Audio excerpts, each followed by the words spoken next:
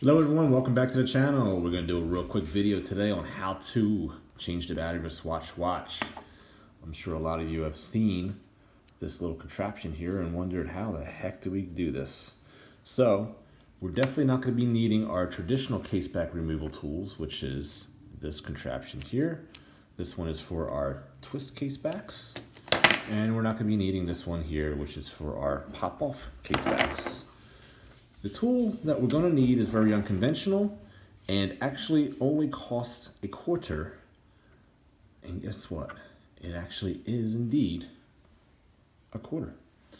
So what we're going to do here is we need to line up.